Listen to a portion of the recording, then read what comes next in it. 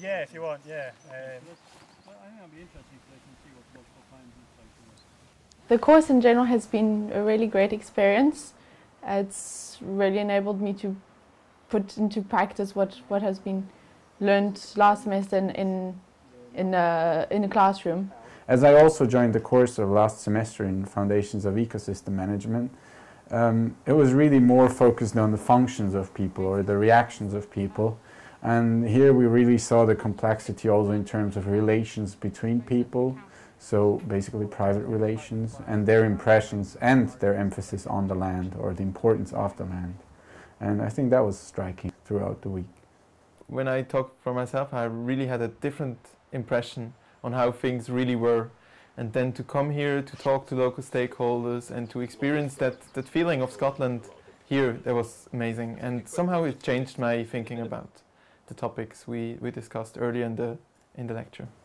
It's never the same when you are in front of the stakeholder and you're talking to him, you're interviewing him, and you see exactly, I mean, you have plenty of little details, like a reaction, like if you ask a question, even a small reaction, like a facial movement will tell you, okay, yeah, now I see more or less what he thinks. I see that this is a sensitive topic. I see that this he doesn't really care about, or some little details like this that you can never represent or model in a classroom, just talking to a professor that is trying to play the role of the stakeholder.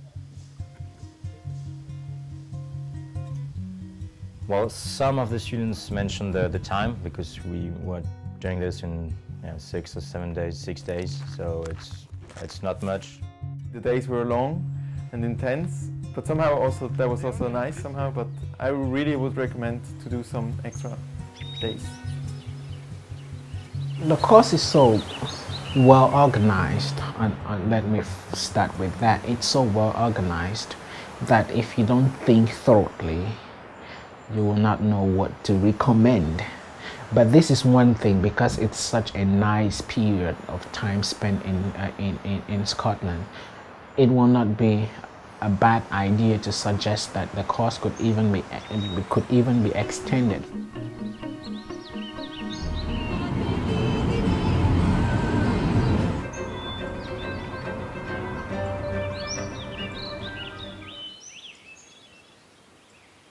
I think, as in many universities, and especially also in ETH, we are really straightforward in what we study, and we try to be very specific in what we do.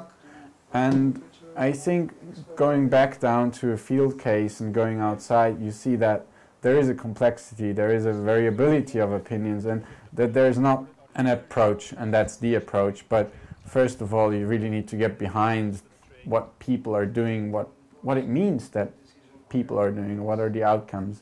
And I think it's good to broaden up your mind, because I think I myself got a wider perspective on what people think and what it means to work with people or work in nature with people.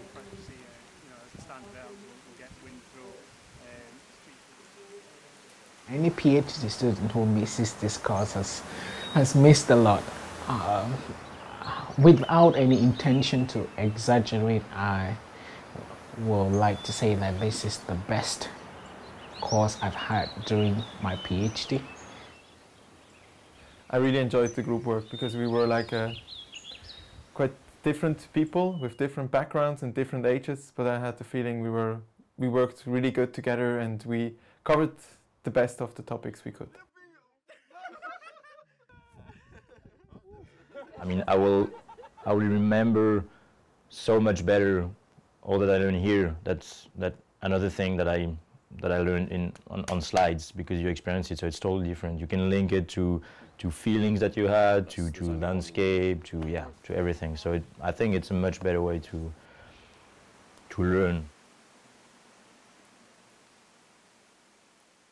It's completely different to hear about landscape and study a subject or analyze a case study, and actually go to the area and meet the local people and really see the landscape that we've been talking about, and also just the bonding between the different students and the interactions with these stakeholders is something that I've never experienced in another course before.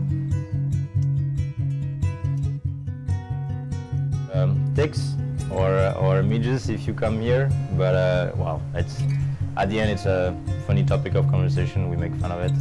Just be aware of the midgets. That's everything I want to say.